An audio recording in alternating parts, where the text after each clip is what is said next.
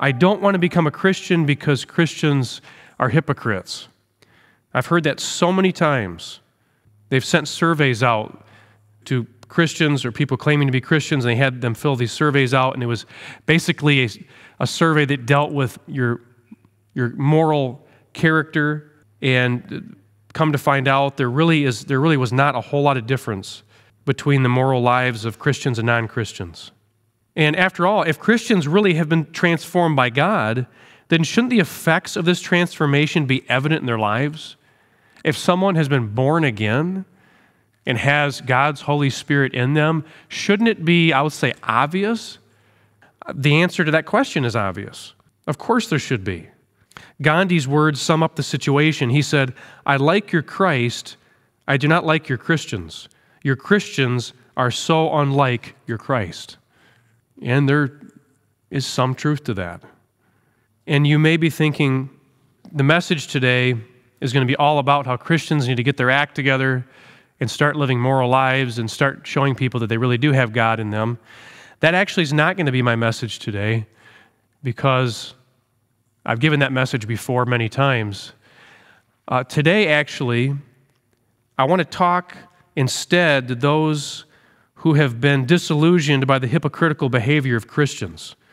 I want to talk today to those who have said, "I don't want to be a Christian because Christians are hypocrites." That's the group that I'm targeting today. And if this is you, then I want you to consider what I have to say today, because I think there's some very important points that you need to consider. The first thing, number one, if you're associated with a political party, and I'm not talking about any particular one, but if you're associated with a political party, then you already belong to a group that is largely made up of liars and deceivers. Why is it that so many people have no problem being part of a political organization that's filled with hypocrites, and yet they don't want to be a part of a religious group that's made up of some hypocrites? Point number two, base your decision on the evidence for Christianity, not on the moral failures of individual Christians. Number three, most people who claim to be Christians are not. Actually, when I ask people, if I'm out and about and I happen to start talking to somebody about Christianity, and I ask them if they're a Christian, I would say most people would say they are. And then when I ask them what they mean by that, they don't have any idea. Just because someone claims to be a Christian doesn't mean they really are. So I strongly encourage you not to let the behavior of counterfeit Christians prevent you from becoming a genuine Christian. And this is just my thought on this, my personal thought. I would hate to stand before Christ on Judgment Day and try and make the excuse, well, I would have became a Christian, but my next door neighbor really misbehaved. Number four, and I'm not contradicting myself, even genuine Christians are not perfect.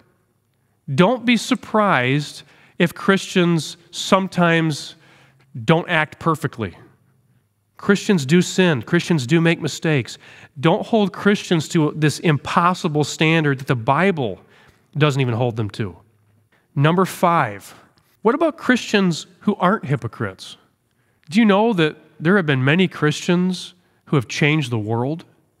Many Christians who not only have acted righteously and have walked in integrity, but Christians who have been so faithful and so brave that their actions have changed the world.